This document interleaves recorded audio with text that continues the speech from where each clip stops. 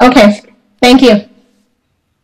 Real quick, I apologize to Mr. Rodriguez. I wasn't talking about you, Mr. Rodriguez. I don't know if you were the last representative, because I didn't mention any names. I just said the last representative, and I believe that wasn't you, sir.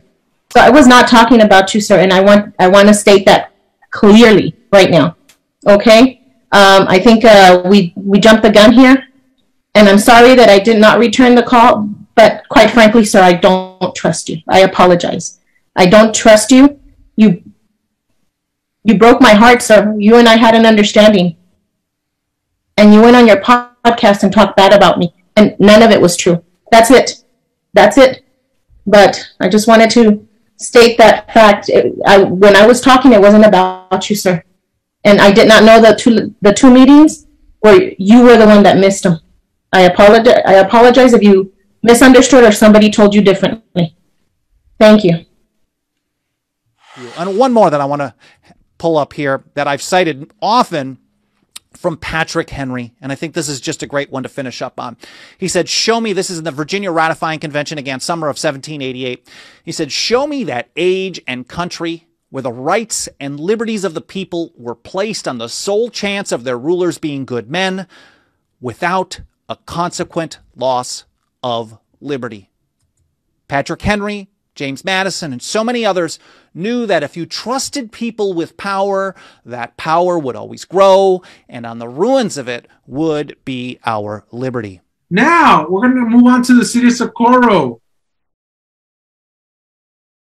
And RENE made a special appearance in the City of Socorro. Very interesting, very awesome. So let's see what he says, and then you guys will talk about it. And then I'll, if you want me to stop, let me know where you want me to stop. And then, and it's one of those things, because a lot of things happened in last City Socorro meeting. Well, let me tell you, let's tell RENE, tell us what happened in the last meeting. Yeah, I went to the last meeting. Yeah. No. Okay. What happened that made you go to this meeting? Okay, yes. That's what I was going to say. Okay. I went to the last meeting because prior to that meeting, the one before that, they said that we had crappy representation in the MPO. And they insinuated that it was me. And I really did it because I want people to understand that they still use identity politics in Socorro, right? I want people to understand that they use identity politics as it's still corrupt. No, it's not corrupt.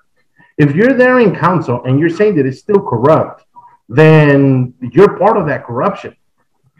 You see, I've always said it's past tense because we've cleaned it, you know? Now, when we've cleaned that, there's some members of council that come in with bad intentions. So before this meeting, and it brought me up to it, they said that I was a bad representative for the MPO, and I wanted to clarify that because it's unfair. It's easy for you guys to be there behind the mic and spew all your lies, and there's nobody there to rebuttal, to fight, to really say, hey, wait. There's two sides to a coin. Always remember that. So I've always said that, you know, and it's like people need to hear it from my end, because it's easy to just say, oh, yes, they were bad, this and that, and they never did anything. But yet when you confront them, what are they going to say? And that's what I did, and I had to do that. When you invoke my name, okay? When you invoke my name, trust me, I will come here and defend myself. Just because you guys have the mic, you guys can say anything. The audience that isn't here and isn't aware of what has been transpiring in the city will take your word for it. And I will call your lies to your face, okay? When you invoke my name, and to put it in layman's terms, I'm not here, so when you say my name, that's what it means by invoking, okay? Ms. Villalobos came out and said that I was a bad representative in the MPO. Okay? I want everybody here and everybody out there to know that last meeting in December, okay, Ms. Villalobos said that I was a bad representative in the MPO. But in that same meeting, when there was going to change representation in the MPO, Mr. Representative District 2 asked the mayor how many projects were in the MPO. And she quickly responded, oh, there's 5. And she left it at that. But if I was so bad, why didn't she continue and say that those 5 projects were my projects that I brought? Millions of dollars. 5 projects that are over millions of dollars I have brought. Okay? Old Nuevo Hueco tanks, I brought it. I allocated $1.5 million for acquisition of right-of-way. And I saved the city almost $1 million on acquisition. You don't believe me? There's a representative here. They can attest to it that I had a meeting with every single landowner to ask them to help us build this road. I allocated $1.5 million for acquisition of right-of-way. And I saved the city almost $1 million on acquisition. You don't believe me? There's a representative here. They can attest to it that I had a meeting with every single landowner to ask him to help us build this road. And he was one of them to say, we'll help you. I saved the city almost $1 million. And you tell me that I was a bad representative in the MPO? That is a disgrace. So I'm here to tell you that, Mayor, you've been there for a year. You haven't brought anything. And in my first year, I brought old Nuevo Hueco tanks. Okay? Sal. Yep. What do you think? So far, so good. I mean, this is exactly... So, if I may, I want to backpedal a little bit on where all of this kind of originated. So, this is a meeting from January the 6th. There was a previous meeting where Representative 3 is talking about, he put it actually in the agenda item that he wanted to get that seat. He wanted to be part of the MPO, which kind of threw Ivy, through the mayor, and through Colon off the rails, because they were saying that she was doing a magnificent job. We've already had 3 representatives in 2 years. We don't look like a city doing that. So I want you gentlemen to think about it. Maybe there's something else that Mr. Rudy Cruz can go into that we're not taking care of. Mr. Rudy, I love the financial part, but with this health issue that I'm going through, I have not attended. You are more than welcome to have that position. It's a very important position as well. But, and I know you're very popular, Mr. Rudy, and I'm going to be very frank with you. I know Mr. Samaniego is there, and he's a very good friend of yours. And that's excellent. That's excellent. That's good for our city. Now we're on the map, you know, et cetera, et cetera. But just to, you know, take this from under a rug that somebody's been doing a beautiful job, you know, I don't think it's fair. Thank you very much. This is quite an opportunity for me to be here today. And people in Belgium, I would like to just address the audience. Of course. I just want to let you know, the support that these gentlemen need, all the representatives, is very important from a community. And they too, you know, they need to be your servants. We are public servants. And I've always said, you know, if you start making decisions with your heart and then you filter them through your mind, you're going to be better off. When you make them through your mind, sometimes it never gets to your heart. You got to remember, everybody who spends your money don't care that it's your money, because it's not it's not their problem. They're disconnected from you and me, from our lives. They're disconnected. They're disconnected from our own way of spending and our household budgets. But just to, take this from under a rug that somebody's been doing a beautiful job, I don't think it's fair. And I'm not saying that because it's Ivy Avalos. I'm saying that because I saw her struggle in the beginning and research, and we did it together, and then of course I got sick and I couldn't shadow her. So maybe you want to shadow as a second representative. I'm sure Mrs. Avalos would not mind that, because I can't do it, and I was appointed to do it.